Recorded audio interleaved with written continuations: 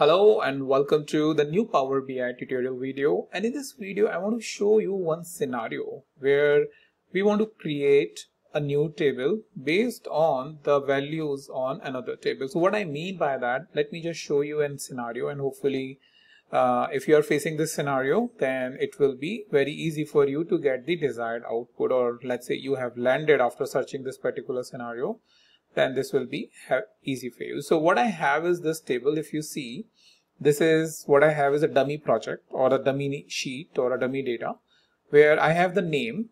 Sorry, start with project number, name, and project manager. Who is the project manager? So we have the name of the project, data center construction, who is the project manager, the dummy names, and the project number, right? And then what we have is in another data sheet, we have the active project. So we can see that, okay, we are running all of these projects, but project number 03 is no longer active. And if I just expand that and increase the font size for you, values, and if I just increase this, okay. So we have these projects, and with the help of the active projects, we are showing that P04, P01 is basically the active project, but this is not the one, right? So all in all, in the backend, if you see, these are two different tables in this data view. This is our sheet 1 or table 1, where we have the name, PM, and project number. And then we have another table where we just have the list of active projects, right? And then we have what we have done in the backend, we have combined the active project with project number simply by dragging the active project on the project number. That way these two tables are connected. Okay, so what do we want is, we basically want a new table where we are only getting the details of the these active projects, right? So maybe a situation like where you want the list. So here you have hundreds or thousands of projects, right? But in this new table, only these projects should come, so that you are able to get the desired outcome, and it's a new table and you can work with that.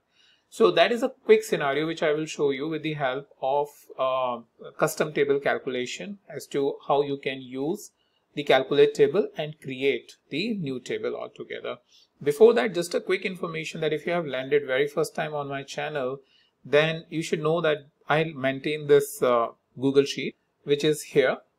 And here I keep a track of all of my videos on Power BI, and the link is present over here. So idea is that you can search any of my previous videos very easily, look at this list and jump on the link over here. Also some exercises related videos that I have put, and the exercise link using the Workout Wednesday site is something I have put it over here. And at the top I have a quick information about if you need advanced dashboard training, then you can reach out.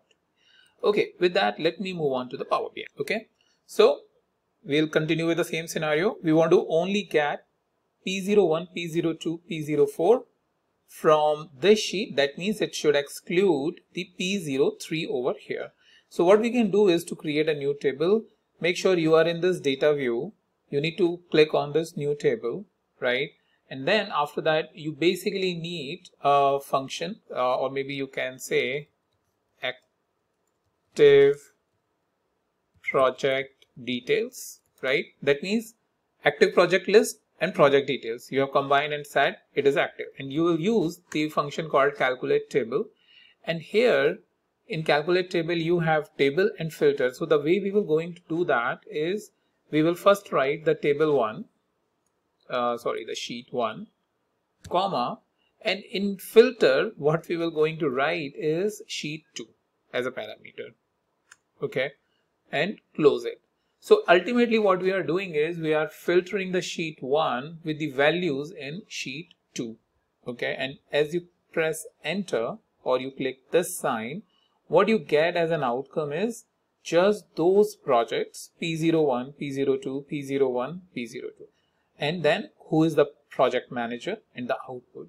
That is a very quick and easy way. If you have been scratching your head like do you have to do inner join, or if you have to create this in a front end, or maybe some other scenario where you don't have the table but you want to join this based on some sort of an expression, then you can simply use this very simple calculation and get the desired output. That means you are creating a new table based on the specific values in this of this table active projects, right?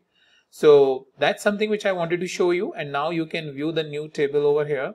If I copy and paste so that I don't have to do the formatting, and I'll show you the new table by removing first of all these values over here, and active project details is here. So we'll first bring the project number, project name, and project manager, right?